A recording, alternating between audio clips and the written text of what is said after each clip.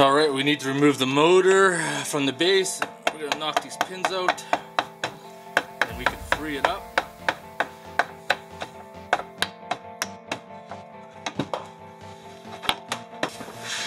Yeah, once you get this out, we can go about cleaning everything.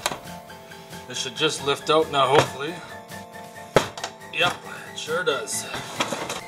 Hey, look at that. Disgusting. We're gonna go ahead and clean that up.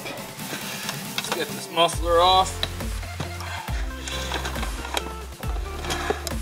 Holy crap's on there tight.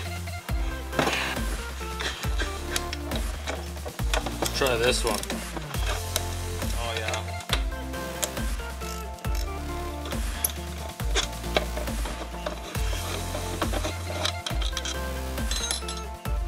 Supposed to be a spark arrest in there, but that's long gone. Getting going first thing in the morning, gotta go to the parts store, do some groceries, and my friend Derek's coming over to change the fucking spark plugs and wires in his van because he had a misfire code show up a little while ago. His van has over 100,000 kilometers and never had the plugs changed or the wires, so doing some late preventative maintenance. Construction everywhere you go. It sucks balls.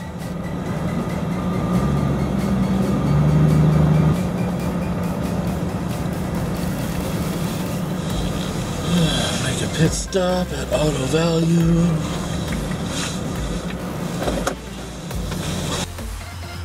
Ran some errands first thing in the morning, and then Derek came over, changed some spark plugs and wires in his van. I didn't do a video on that because that's pretty basic. Even though those videos are good for like views, I'm only going to focus on stuff that's a little bit more advanced that people might really want to see and learn something. So we're going to continue working on the Honda generator later, but I need to install these Auxbeam lights in the Jeep. I got these a while ago, so I probably should install them. I was at the auto parts store. If you're looking to make gaskets, the right stuff is by far the best stuff to use. This stuff is expensive, but it's so worth it. So there we are right here. We've got the Auxbeam light on the passenger side. The driver's side has a KC headlight conversion with an LED bulb in it. I definitely like the Auxbeam light better. That was about a 10-minute job to install the headlights. And they look alright.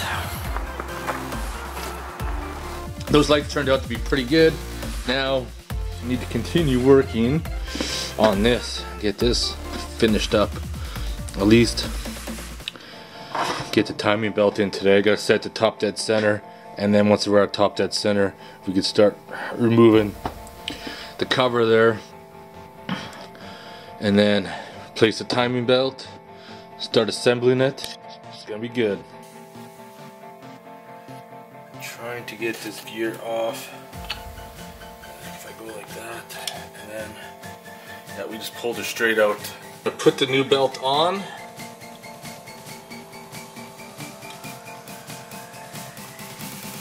By timing marks as so. Feed the belt down through the bottom.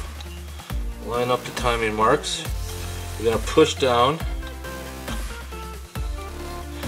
Perfect.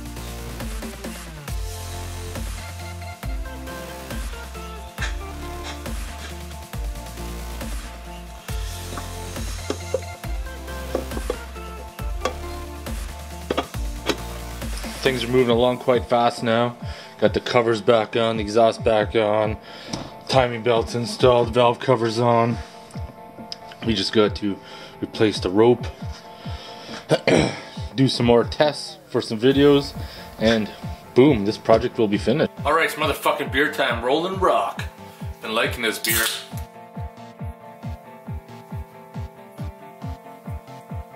Price is right too. For the longest time, the liquor store was only able to get it in bottles. I've been rocking it in cans now. It's only $1 more than the old Milwaukee, but it's a little bit of a better beer, I think.